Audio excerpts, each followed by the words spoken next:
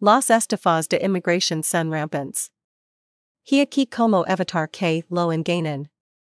Durante varios años, Oswaldo Rafael Cabrera promocionó sus servicios como abogado de inmigración en anuncios, publicaciones en redes sociales y entrevistas con medios de comunicación en español.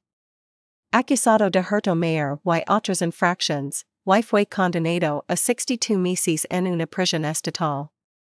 Nunca pague por formularios de inmigración, nunca firme un formulario en blanco y conserve todos sus documentos originales, dijo vimo. Stay tuned for more breaking news. Don't forget to like and subscribe. Thanks for watching.